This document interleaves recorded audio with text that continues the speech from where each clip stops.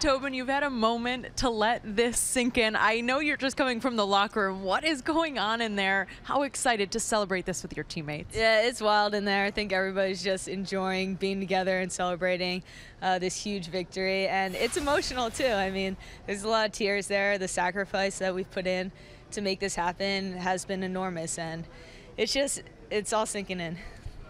Jill talked about the momentum in the second half and wanting to get back to it. Your goal might have been that change. What was going through your mind when you scored? I don't know. I think I blacked out. It was pretty sweet, though, and it was a great ball by Morgan Bryan, who's had a fantastic tournament. Yeah, it was just kind of surreal.